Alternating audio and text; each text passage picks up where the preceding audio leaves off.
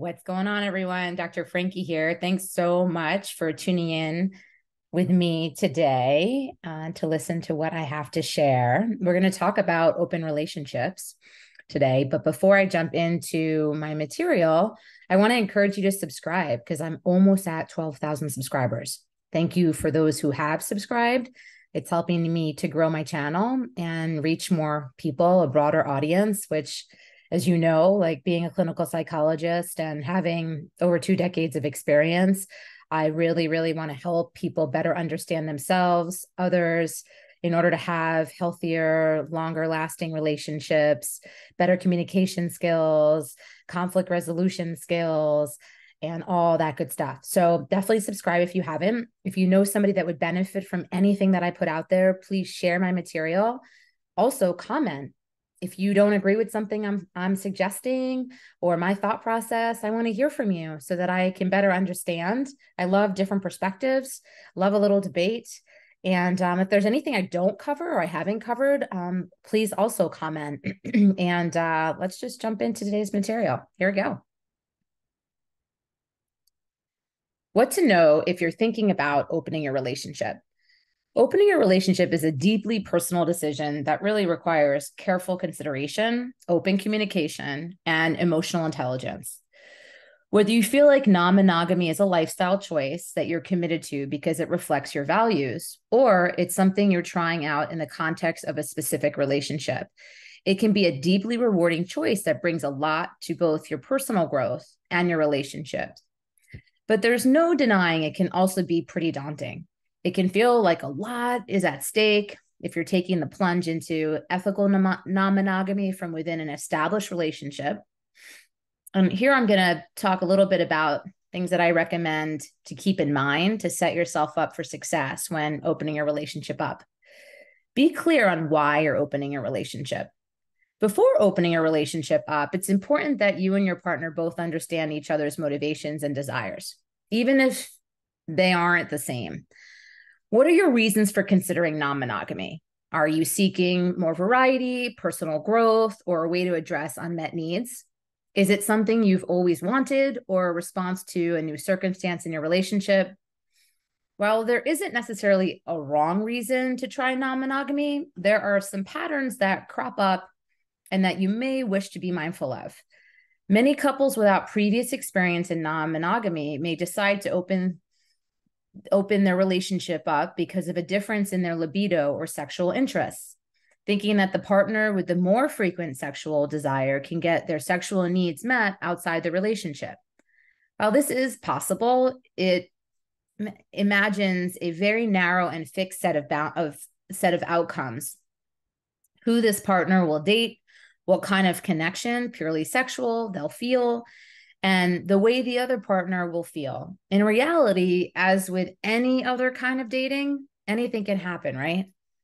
Rather than defining a fixed list of wants and needs you imagine opening your relationship will meet for you, it's helpful to keep a spirit of open-mindedness and experimentation, focusing on curiosity about what might come up rather than a specific outcome.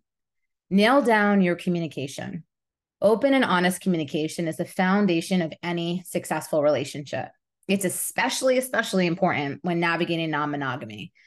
Before opening up, make sure you and your partner have open discussions about boundaries, expectations, and fears. Try to practice active listening rather than being solutions-oriented right away. This will help build the understanding and trust you need for this process. Establishing clear guidelines and continuously checking in with each other is crucial for maintaining a healthy dynamic. Establishing relationship agreements and boundaries is key to creating a structure that works for everyone involved. These agreements may include guidelines around sexual encounters, emotional connections, and time management. Even if your approach to non-monogamy doesn't include rules as such, or you're trying to be mindful of couples' privilege, it's useful to have a conversation about what makes you feel more or less safe, or your personal best and worst case scenarios. Almost more so than communication about your boundaries and expectations, it's helpful to communicate about how to do future communication. As you gain experience and insights into non-monogamy, it's natural for boundaries to evolve. and to need to have further conversations. This doesn't mean you're doing something wrong or the person bringing up a new topic for discussion is complaining. It's a feature, not a bug. Think about how you want you and your partner to raise questions, ideas, issues, and set aside some time for regular check-ins with your partner to review and adjust the relationship agreements and boundaries you've already established. Reflect on what has been working well and what may need modification. Be open to renegotiation and be mindful of each other's comfort levels and evolving needs. Reinvest in your current relationship. It's natural to be excited to throw yourself into the dating world as you open your relationship up. If you're meeting new people and having good dates, the rush of new relationship energy may make it feel impossible to focus on anything or anyone else. But even as you explore connections outside your primary relationship, it's essential to maintain the bond with your partner. In all your communication, you've hopefully discovered some key things that make you and your partner both feel loved, secure, and affirmed in the relationship. Focus on these as much as possible. Is there a way you can honor your partner's love language? Set aside dedicated quality time to nurture your connection. Plan dates, engage in activities you both enjoy, and create rituals that are exclusive to your primary relationship.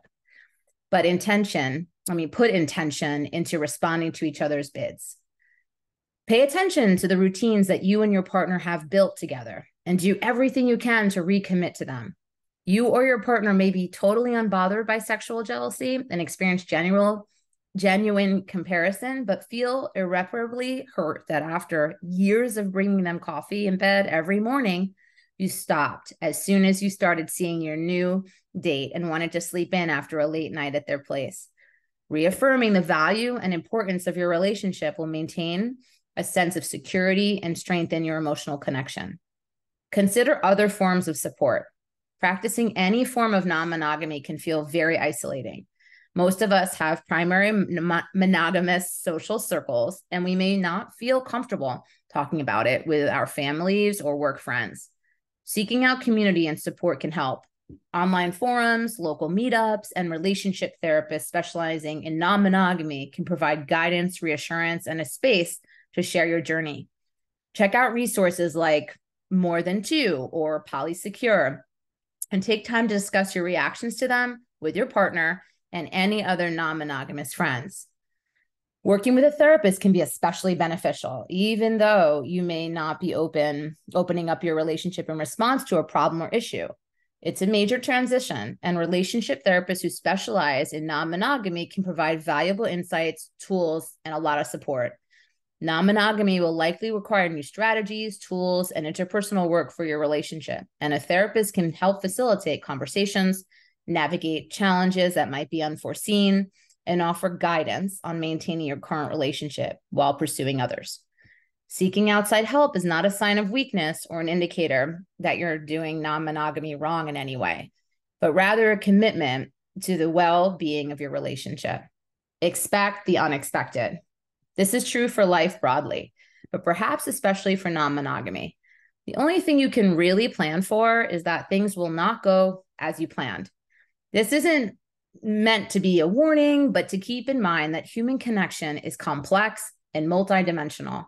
And no matter how hard you work at planning for every eventuality and creating a boundary for every situation that might feel like it will come up, you'll likely to encounter emotional and relational situations you couldn't have foreseen.